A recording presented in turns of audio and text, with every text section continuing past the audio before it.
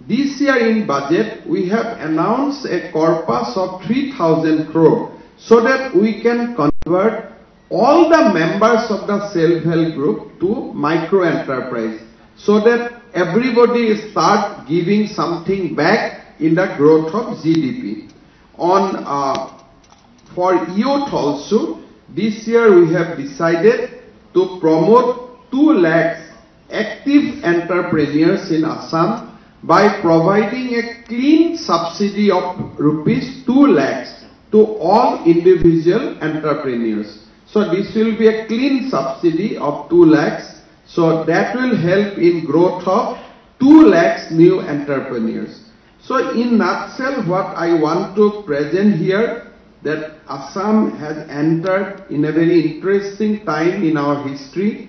We are really excited the kind of support we are getting from the Government of India, from the public investor, private investor. This is a very, very exciting period of state, and I'd like to thank the people of Assam also for creating an environment which is totally investment friendly. Last 2 বছৰত অসমত আন্দোলন নোহোৱা হৈছে, বন culture নোহোৱা হৈছে, and there is no turmoil in society. We have fixed up everything in a process of mutual confidence, mutual dialogue.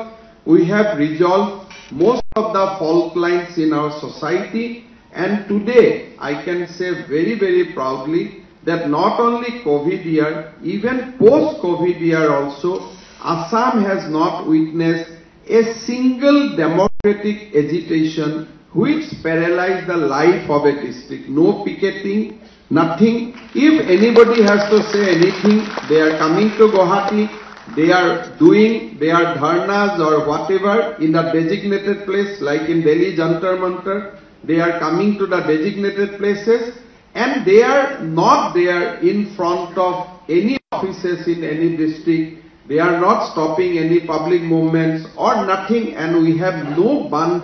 We have witnessed no band in last 2 years. Absolutely, I think right from since the day of Assam agitation of 1979, last 2 years unique in our history that we have not seen a single band from any quarter. Like we have not witnessed rhino poaching, or we have witnessed very minimum rhino poaching, and along with that in public front also we have not seen anything which disturb the industrial environment of the state.